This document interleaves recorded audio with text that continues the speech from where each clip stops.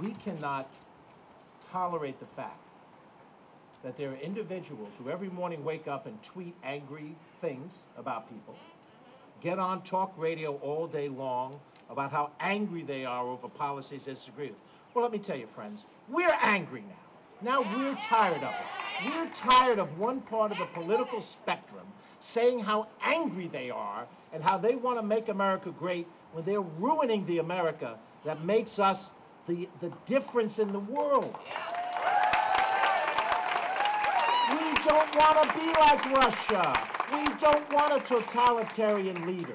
We don't want someone to say, you're my people and I want my people to stand up. The people of Westchester County, when I speak, you can stand up, sit down, give me the Bronx cheer. You're Americans. You're free to believe whatever you believe. And we're not owned by a president, not this president or any president. We need to make a statement about this issue because it's a human issue.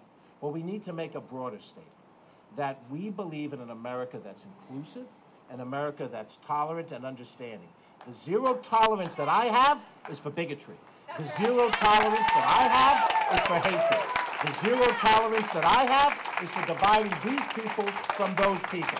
And if we stand together, whatever our skin color, whatever our party affiliation is, if we stand together in the run, we will win and we will turn this country back into what it has been before this administration decided to redefine what America was. This is callous.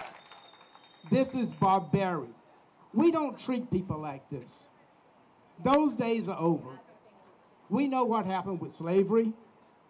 We know what happened during World War II. We know what happened with the Native Americans. We are beyond that. We are in a new era. We're in a new world. And we've had enough. It is time to end this policy. Bring those families back together. They say they've changed the policy. I don't know what that means. You ask the officials in Washington, they can't tell you what it means either. So I don't think anything has changed. We are a welcoming community.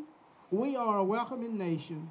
And America was built and will continue to be built on immigration. That is what we need. We've had enough in this barbaric treatment. Do you care that they're getting deported? We care.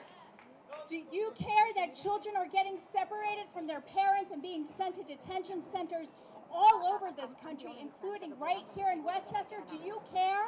We care.